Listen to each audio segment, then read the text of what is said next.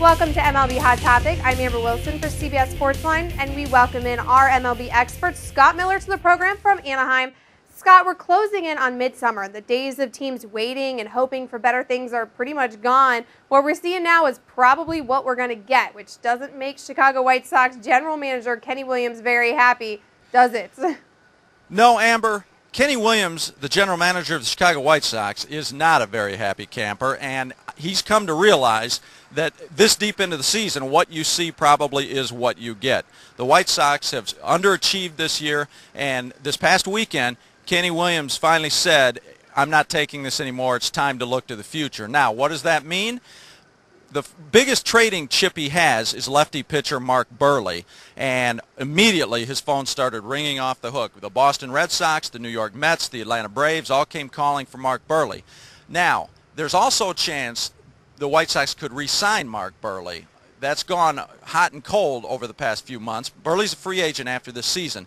The key to whether Kenny Williams trades Mark Buehrle so far, he has not agreed to give any potential trade partner a 72-hour window to negotiate a contract extension with Buehrle in the event a trade is completed. That scared some teams away because they say, hey, we're not going to give you what you want for Mark Buehrle and then lose him as a free agent this winter. Kenny Williams is not going to do a fire sale like the famous or infamous White Sox fire sale back in '97 when they traded away Roberto Hernandez and Wilson Alvarez. He wants to keep the team competitive. His point is to get major league players in return and retool, not rebuild. He can get something for outfielder Jermaine Dye, who's also a free agent this winter. He may trade pitchers Javier Vasquez or Jose Contreras. Right now, as I say, Buehrle's the biggest chip. And how that one goes, we're going to find out real quick over the next couple of weeks. Okay, Scott, and changes are also on the way in Los Angeles, too. What's up with the Dodgers infield and Nomar Garciaparra? Yeah, a lot of changes out in Los Angeles, or at least a couple of significant changes, Amber. And the Dodgers are not thrilled with the way they're playing. They're in the race right now in that National League West with Arizona and San Diego, and they think they can win the division, but they've kind of been stuck in quicksand so far. And finally, manager Grady Little's made a pretty significant in-season decision with Nomar Garciaparra. He's moving him from first over to third base to make room for hot rookie James Loney at first base. You're going to start to see Loney out there almost every day for the Dodgers, as you should. The guy had 11 RBI in his first 9 games. Garciaparra at first base, meanwhile, had just 1 home run in 250-plus at-bats. He's hitting well with runners in scoring position in the clutch, but he's just not a power guy anymore. He's not producing as much as the Dodgers would like to see.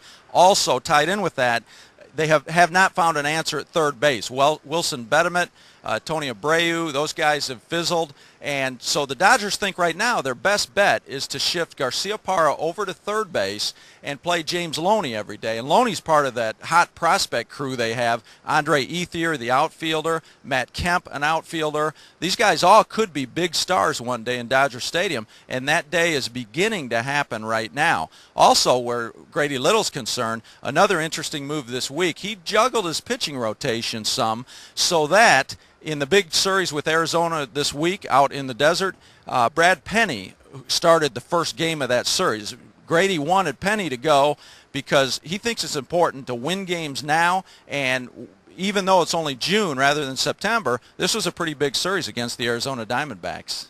Okay, and a lot of people, Scott, had the impression a few days ago that the Tigers traded Mike Maroth to St. Louis to make room for Kenny Rogers when he returned from the DL. Is that the real story behind that move?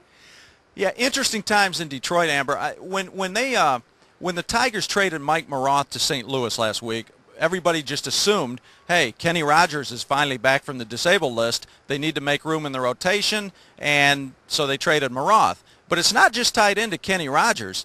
They really like left-handed rookie Andrew Miller, and the Tigers decided they'd like to take a longer look at him right now. He's still somewhat of an unknown quantity because he was their #1 pick just last June, so he's still pretty young, and he might be a little too young yet, but the Tigers love his 6'6" frame. He has a really good fastball and a good breaking ball, and with his tall body, when he uncoils the fastball or the breaking ball, hitters find it difficult to read, and the Tigers really, really like his upside, and they think he can help them now rather than later. So they had Kenny Rogers coming back from the disabled list and Nate Robertson back from the disabled list. So they had to make a few moves. They decided we want to keep Andrew Miller in the rotation. So they shipped Mike Maroth to St. Louis, and now the Tigers find themselves with they've been pitching rich anyway, but now they have 3 lefties in the rotation, which should give some other teams some fits, and they really have it going right now. The Tigers might have the best pitching in the American League. Daisuke Matsuzaka and Josh Beckett in Boston notwithstanding. Bobby Cox in Atlanta has seen most of the American League Central teams, and he saw Boston. He said, I really like Detroit's pitching. What the Tigers need to do is get their bullpen in shape. Fernando Rodney went back on the disabled list. Joel Zamaya's on the disabled list.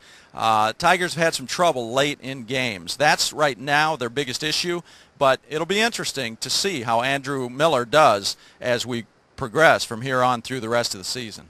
All right, thanks as always, Scott, and that'll do it for MLB Hot Topic. Don't forget to come back and check us out again next week.